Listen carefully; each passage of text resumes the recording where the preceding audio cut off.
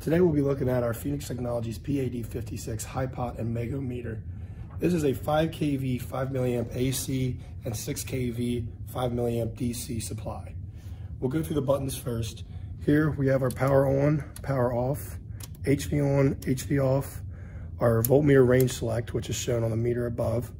Here's your voltage adjust, your current trip, as well as your ranges for Microamps DC, as well as you can turn it all the way over to select Milliamps AC. Up here above, we have your return, your ground, and your guard with a jumper between for measuring guard mode or return mode, your input plug, ground lead, return lead, and high pot lead. We're going to do a quick test here on a couple of X-ray cables I have hooked up. The first cable we have hooked up is open on one end, so it should not draw any current. So we'll go ahead and turn the unit on. We are currently in 5 milliamp DC. Turn it on, and as you can see, we'll go ahead and raise the voltage. We are in the 3 kV range select, so we are right now at about 2 kV, drawing no current on the meter.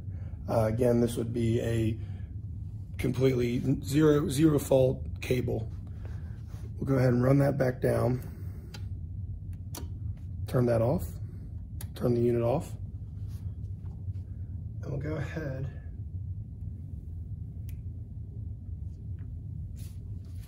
and select the other piece of X-ray cable we have here, which has the shield tied to the conductor inside the cable.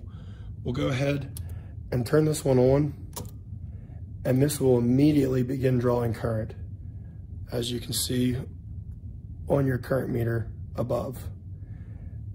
The current trip on this has a buzzer built in, so if we turn it up and reach the point that it trips, you will hear the buzzer and the unit will turn off.